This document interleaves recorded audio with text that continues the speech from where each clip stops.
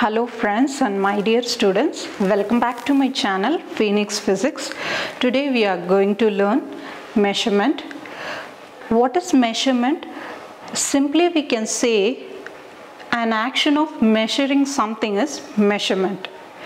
In our day-to-day life we can measure length, mass, time, temperature, then speed, etc. Consider this is a rope. I am going to measure the length of the rope with the help of tape. The tape shows the numerical value as 10. Similarly, I am going to measure my weight with the help of weighing machine. So the weighing machine shows the numerical value as 100. Here I am measuring the length of the rope, Here I am measuring weight or mass. Okay. In physics we say mass, but in our day-to-day life we say weight. Here I am measuring mass, here I am measuring length. These two are nothing but our physical quantity.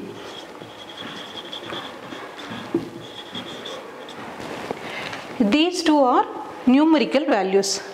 How will you differentiate these two numerical values? With the help of units. Suppose if we write 10 meter means here I am measuring length.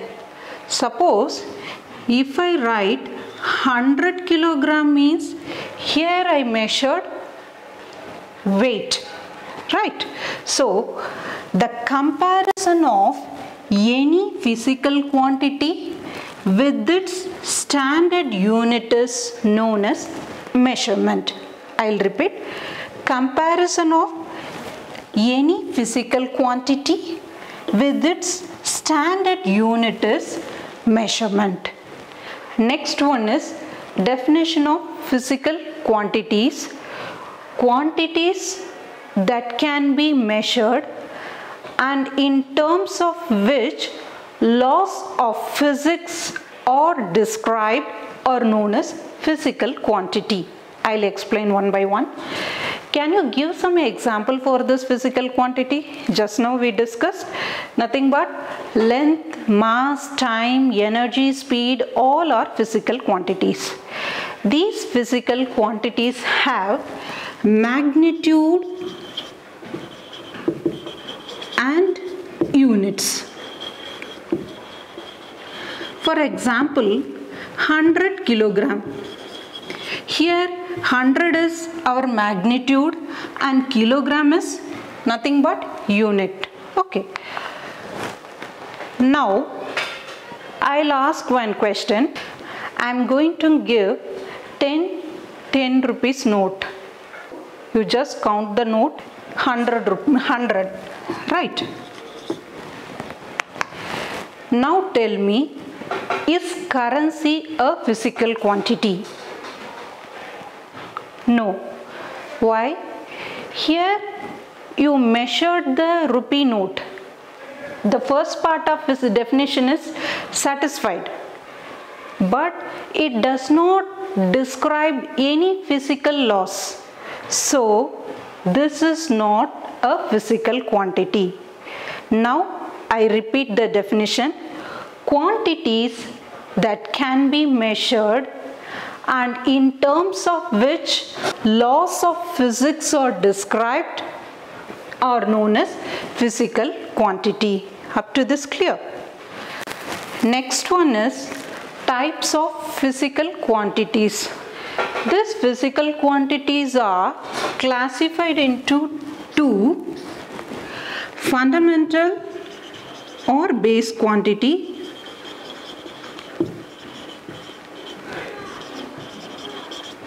then derived quantity.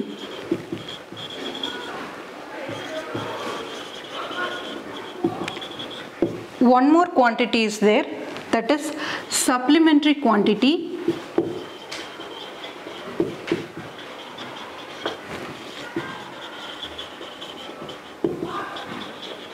That we will discuss later. Okay. First one is fundamental or base quantity. Fundamental or base quantities or quantities which cannot be expressed by any other physical quantities, which cannot be expressed by any other physical quantity, that is fundamental or base quantity. These are 7 fundamental or base quantities: length, mass, time, electric current, temperature, amount of substance and luminous intensity.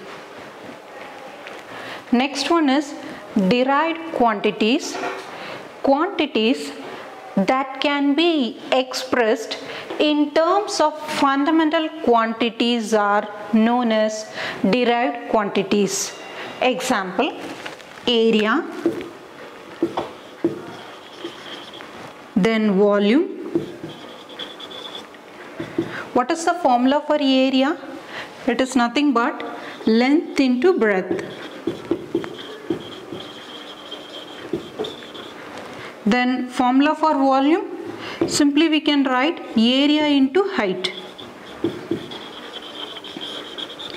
Here breadth means here also we are going to measure length.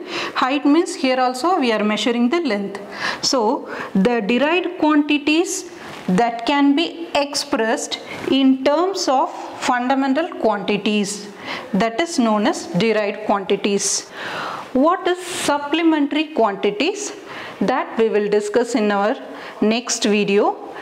Now there are 2 types. One is plane angle, another one is solid angle. Next topic is definition of unit and its type. What is unit? Measurement of any physical quantity involves with certain basic, comparison with certain basic, arbitrarily chosen, internationally accepted reference standard known as unit. For example, 100 kilogram. Here 100 is the magnitude and kilogram is the unit. This unit is accepted by everyone in the world, right? Okay, so this kilogram is nothing but our unit. There are 2 types of units: fundamental or base unit and derived unit. The units in which fundamental quantities are measured are known as fundamental or base unit. Just now we discussed 7 fundamental quantities: length, mass, time, etc. What is the unit for length? Meter. What is the unit for mass? Kilogram.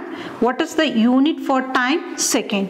These are fundamental or base unit. Units of measurement of all other physical quantity which can be obtained by multiplication or division of power of fundamental units are known as derived units. Now tell me, what are the derived quantities you know? Area, then volume, then speed, all are derived quantities. Now tell me, what's the formula for area? Length into breadth. Okay, so the unit for length is meter and breadth is also meter. So our area, the unit for area is meter squared. Same way volume, meter cube.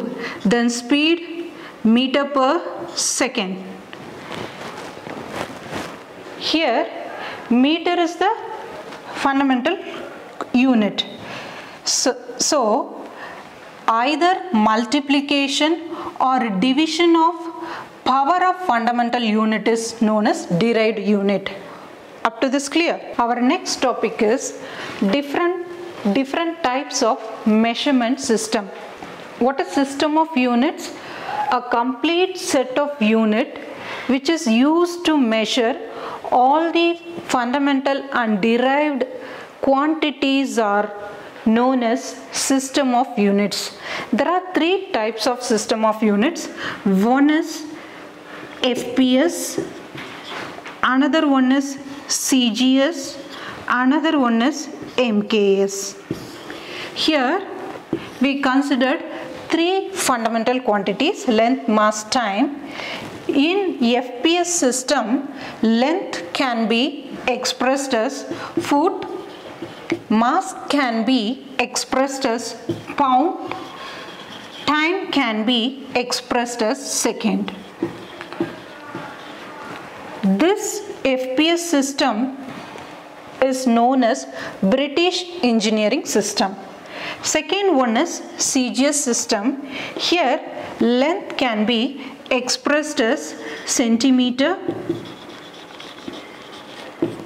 then mass can be expressed as gram, time can be expressed as second. This CGS system is known as Gaussian system. Third one is MKS system. Here length can be expressed as meter, mass can be expressed as kilogram, and time can be expressed as second. These two, that is CGS system and MKS system, are called as metric system. What is the meaning for metric system?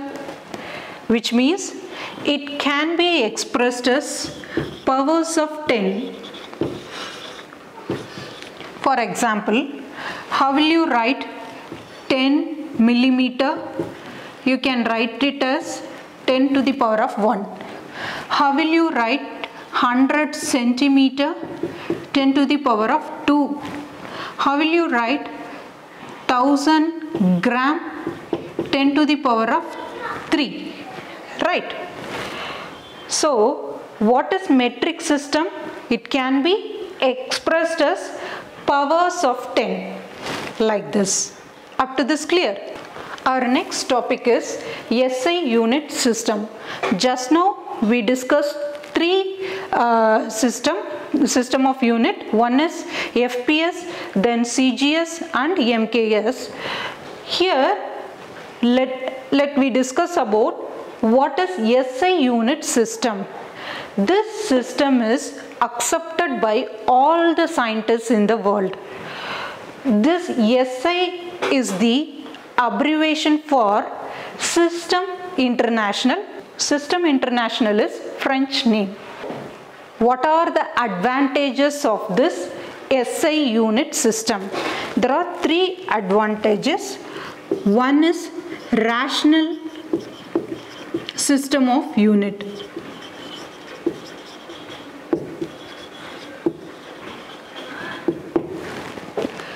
What is rational system of unit? The system, the SI unit, this system, SI unit system uses one unit for one physical quantity. For example, for length we use only meter. For mass we use only kilogram. So one unit for one physical quantity. That's why SI unit system called as rational system of unit. Second one is coherent system of unit.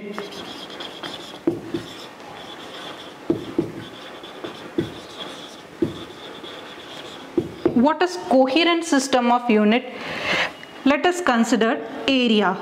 So area, you know, length into breadth, and the formula you know, meter squared.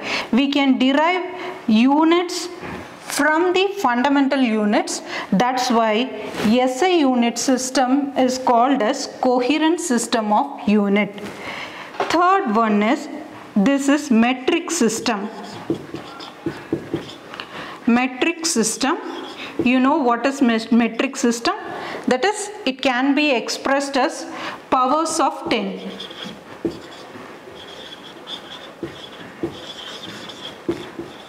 That is, 10 to the power of 100 centimeter can be expressed as 10 to the power of 2 centimeter. 1000 gram can be expressed as 10 to the power of 3 grams. So metric system means it can be expressed as powers of 10. Up to this clear? I hope this video is useful to you. If you like my video, please share and subscribe my video. Thank you.